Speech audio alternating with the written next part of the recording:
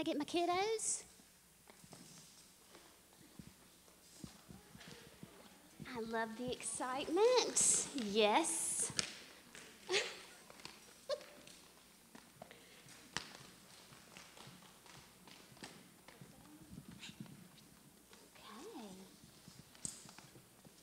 Maybe I need to turn around.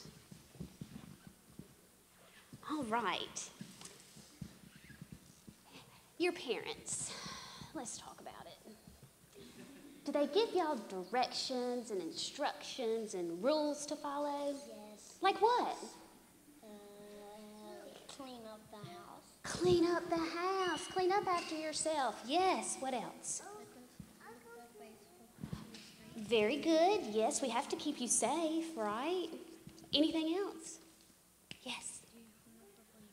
Do your homework. Yes, we've got to be responsible. All right, so we're going to go ahead and read our Bible verse, which says, "Parents, do not exasperate your children. Instead, bring them up in the training and the instruction of the Lord." So, God is telling us as parents, let's be careful how we give our instructions and our rules, right? Parents, right? But on the other hand, He also wants children to be obedient in what the parents are saying. So that helps you not be angry, and that helps us not be angry all at the same time, right? And sometimes we don't even know that we're making you angry. And do chores, right?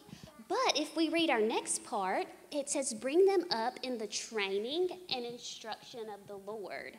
So these directions and these instructions and these rules that we're giving you, they're to benefit you, and not just in everyday life. Like, if you don't do your homework, then what happens? We get bad grades.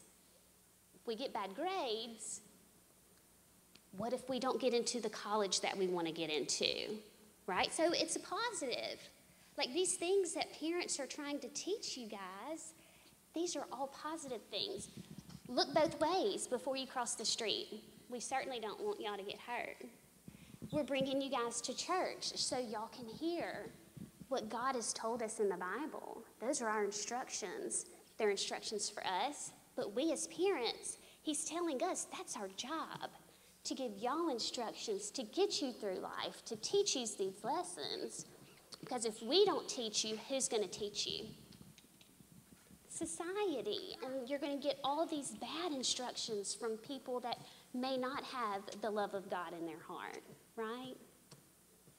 Okay, let's remember this. And sometimes when parents get angry, we don't mean it. Most of the time. Anybody want to pray for us? No. Okay, let's say a quick prayer. Dear Heavenly Father, thank you for bringing these children here today. Thank you for the parents who brought these children here today. And be with us as we give them instructions and guidance through their lives, and let them always understand that it's for their greater good and it's for the love that we have for them. Amen.